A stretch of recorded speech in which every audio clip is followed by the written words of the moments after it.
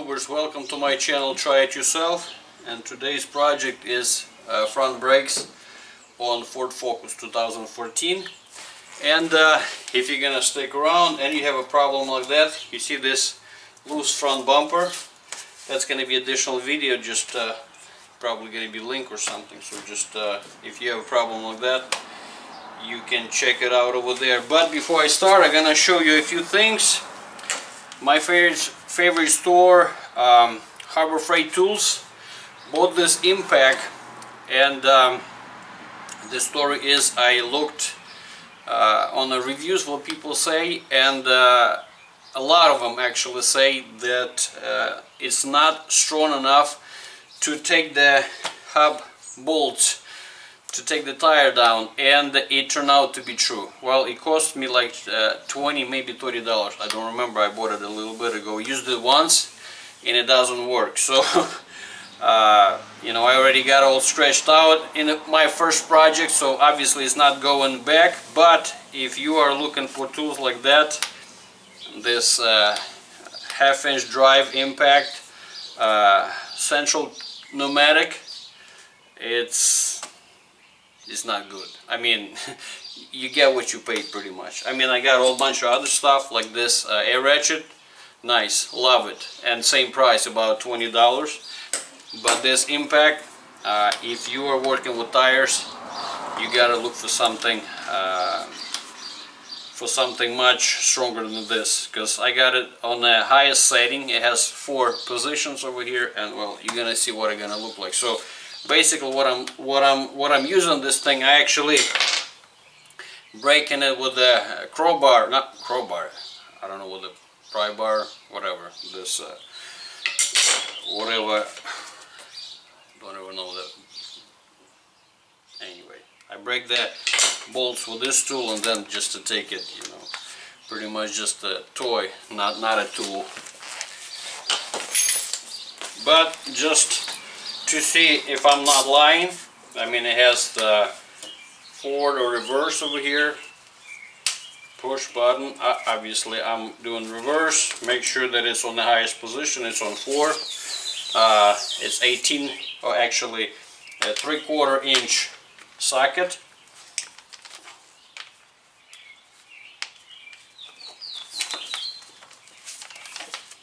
Okay.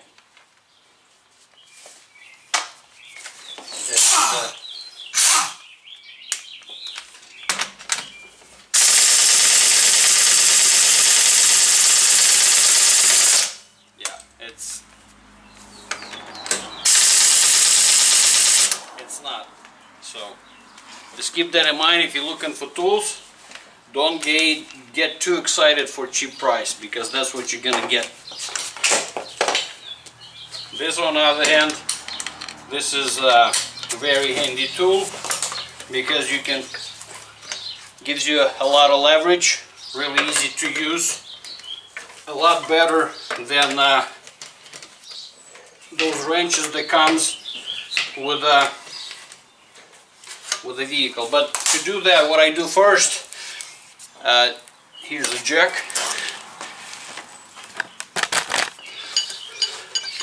I lift it up just a little bit so it's not sitting on the tire, but now that I broke it, now I can go all the way up.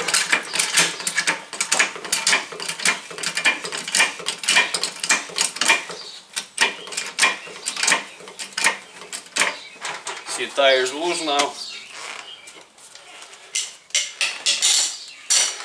Now we can use this little boy's tool. Oh, come on.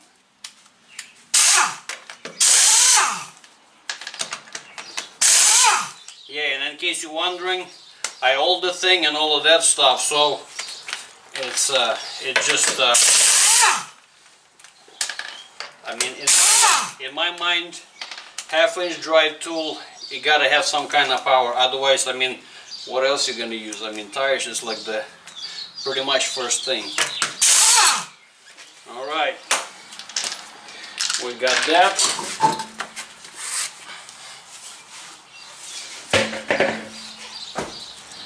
I have this real nice set of actually pry bars from Harbor Freight. That's the shortest size, so I could get through here.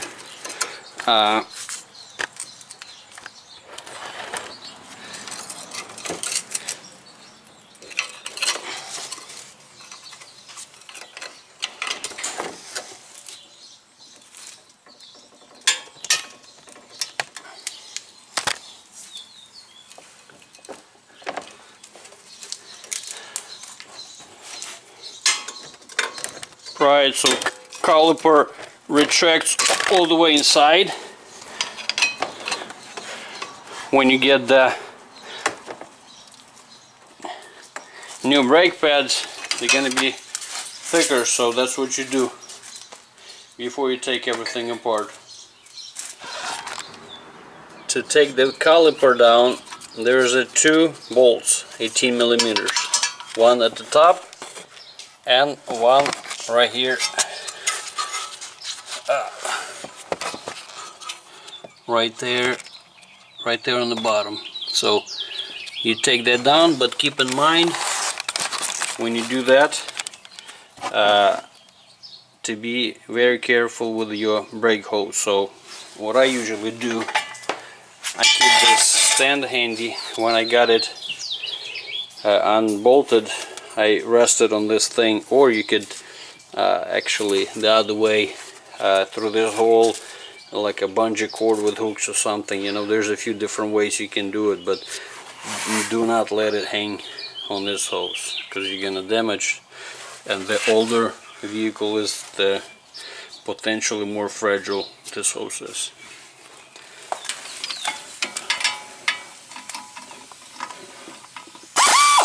I do the one on the bottom first.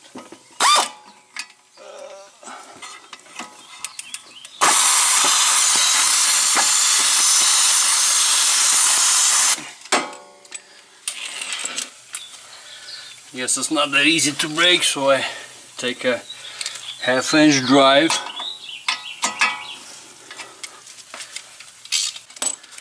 Gotta brake it first.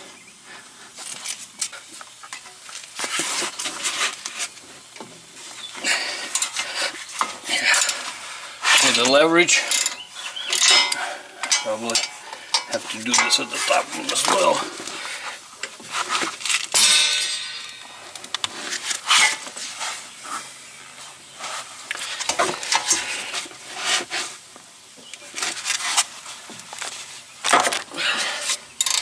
Yeah, that was pretty tough.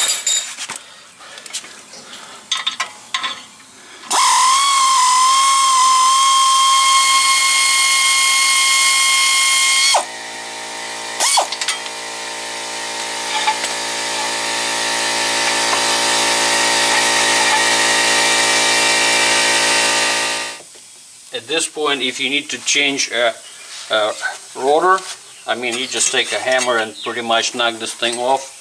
It's loose right now, but in my case, I'm replacing brakes only. So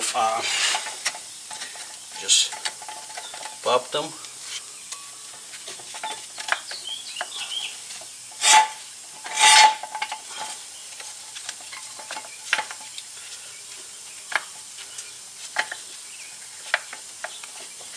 This is gonna be tricky because normally I don't take the whole caliper out, but just with the bracket. So yeah, it's just perfect time.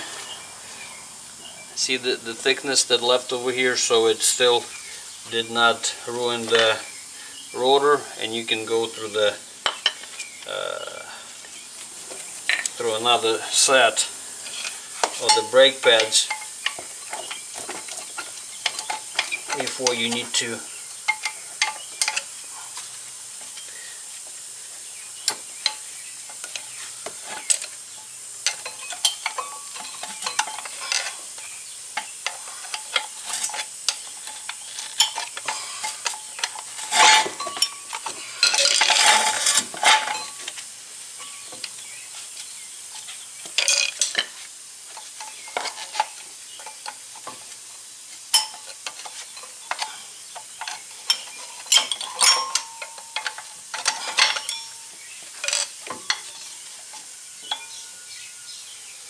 The one on the inside actually thicker, but you cannot replace just one, you gotta do both.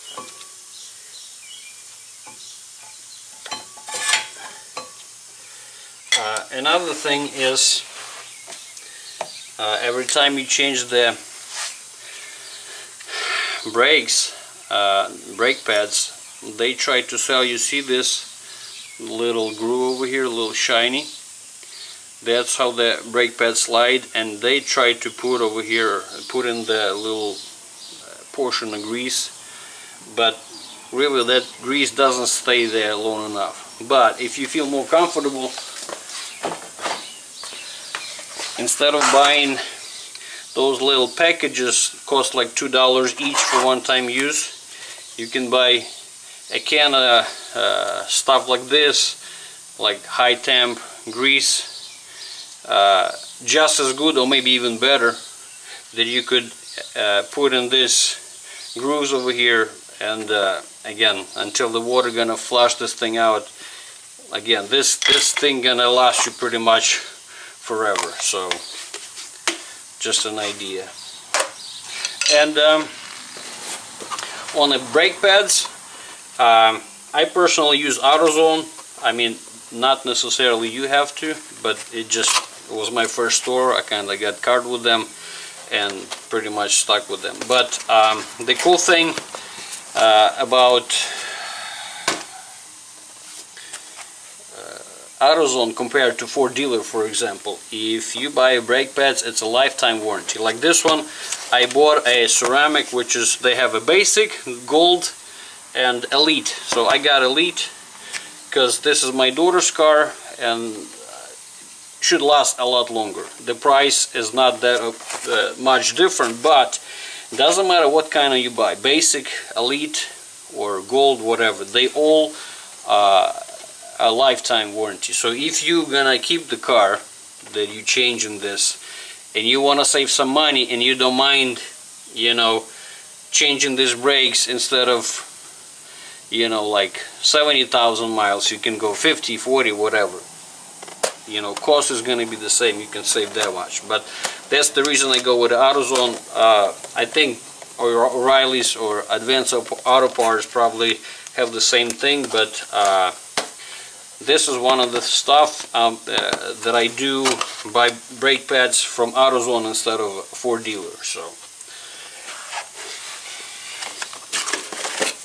and over here, as you can see, it's really easy. You're not gonna be able to somehow put the wrong one on the wrong spot, because this one with the spring actually goes inside the caliper. So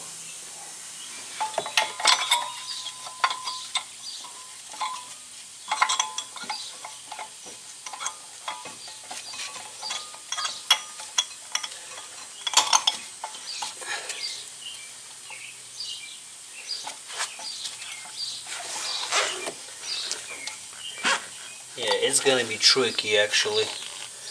I don't know if there's some kind of cap over here. Normally you could just take this bracket out.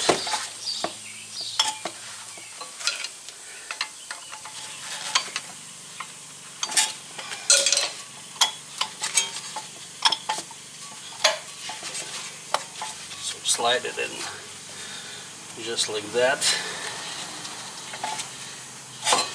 Goes inside.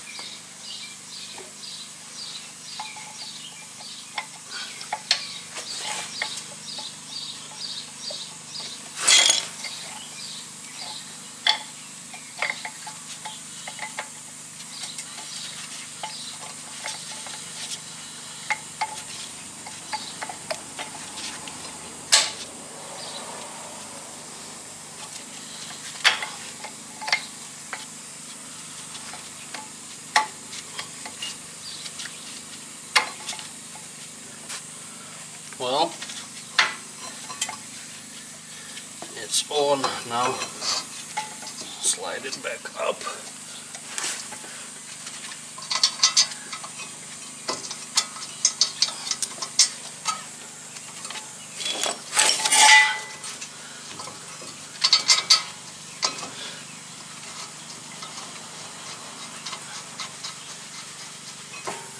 Start the bolt at the top.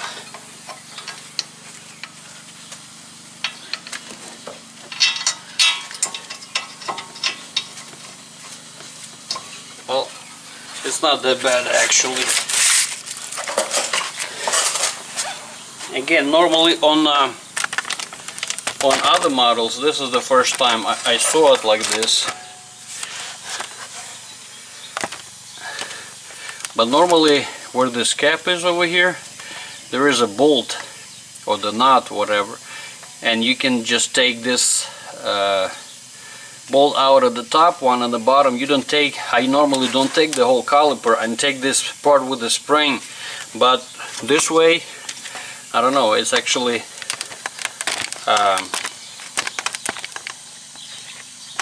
maybe even easier like that. So now when I got it back, the brake pads inside, start this bolt at the top with the hand, by hand. Same thing on the bottom, so you wouldn't mess up the thread. And when it started, then you can take wrench and just tighten up with the wrench.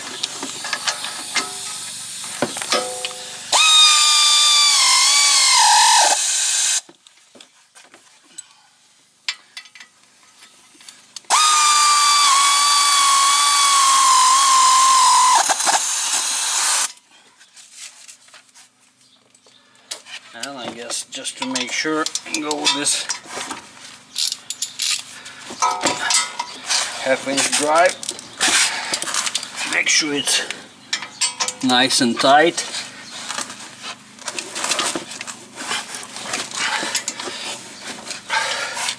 There you go. That's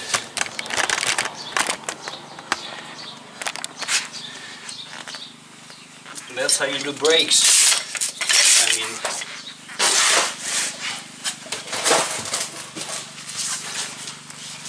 put the tire back up.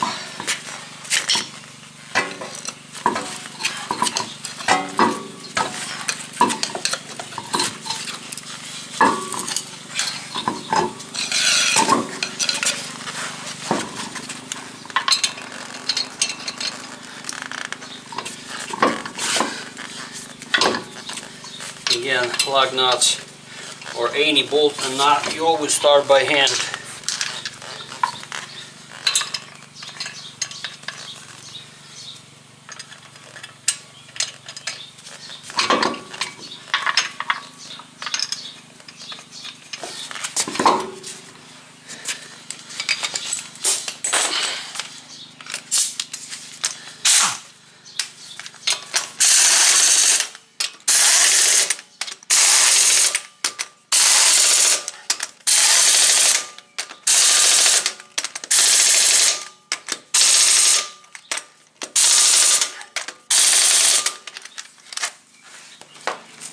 When you got to that part, see the tire, you don't want to tighten up the tire when it's actually loose to mess up transmission.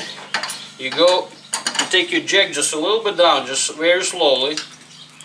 When the tire just touch and see, and it's not moving at all. So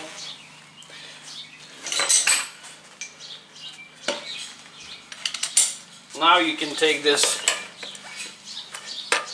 real man's tool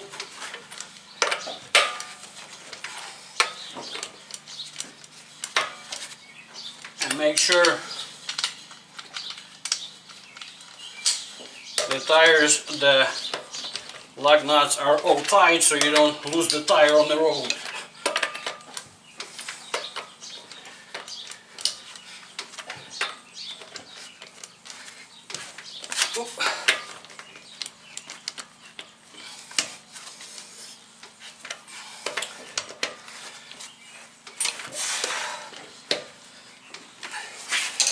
that's it. And that's how you do front brakes on the Ford Focus 2014.